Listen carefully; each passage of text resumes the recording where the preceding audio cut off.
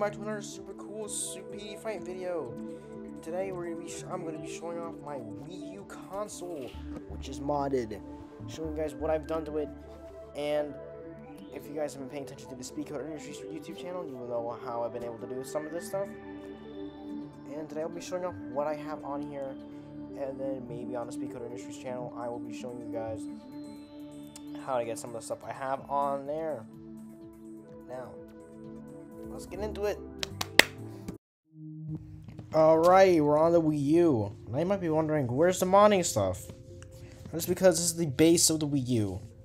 Give me a second to go insert the Homebrew SD card. Alright, here are my themes. We got the Enzo Galaxy, Minecraft. The speaker one I'm still working on. We're gonna go select the Enzo Galaxy.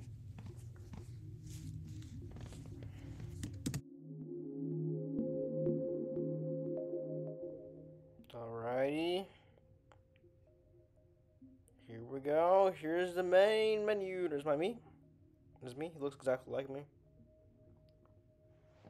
Alright, here comes everybody. So this is the Mario Galaxy theme. No. Hold on, I gotta go fix the thing because it looks goofy on the computer. There we go. It might not be perfect full screen, but we're gonna have to deal with this today.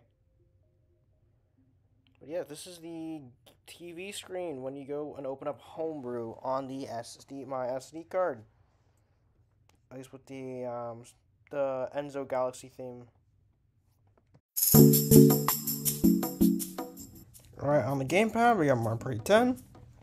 Kirby's Return to Dreamland, Sonic and Black and Knight, Sonic Secret Rings, Cinder Adventure 2, Cinder Adventure 1, and Sonic Heroes. Now these are obviously cover edited, as you can see, since Shinru Adventure and Shinru Adventure 2 don't exist. At least not yet, I haven't made them. These are just like little funny ROMs that I've made. I'll show you guys in a future video what it is. So, that's pretty much the gamepad and the Wii U menu. We're not going to play a Wii U game for right now. In this next video I'm going to release, we're not playing Wii U. We're going to be playing Wii Sports Resort. But let's go open up the Wii menu. Let's go and select TV only, since that's the only thing that's going to pop up on the capture card. A few moments later. Alrighty, we're on the Wii. Look at all these WADs that I've been able to install. And now we're going to go look at the Homebrew channel, which is where everything is started on the vWii.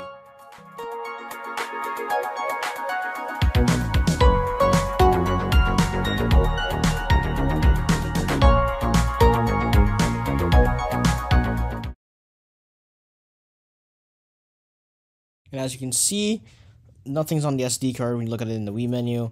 But if we can go over here to USB Loader GX, now we're going to get some progress, because this is where everything's going to live. It's technically a second Wii menu, but for loading stuff on your SD card. Which is why it's called USB Loader GX. So this may look like just a little bit of games, and like everything that was already on the Wii menu, like the news channel and stuff. But we actually had to go into our settings here and go enable. Wait, this is the wrong menu. Also, in case you guys were wondering, this is my Wii U that's in my living room at another location, and the one that I'm probably going to swap between is at another location, and this is the setup for that one compared to the one in the living room. Okay, so we go over here, and then we select Wii games, turn on. Yeah, we have all my backups. We got Cars, Sonic Colors, and Wii Sports and Wii Sports Resort. Look at that. Look how beautiful it is.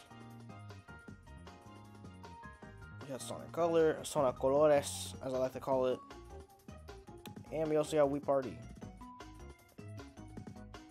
Amazing, right? It's utterly amazing. It's just amazing. And just like I said, we got Mater's, Tails. And yeah, that's pretty much the whole modded Wii U. If you guys enjoy this and or wanted to see the tutorials, I'll have links to them. And be ready for the Wii Sports video. See ya!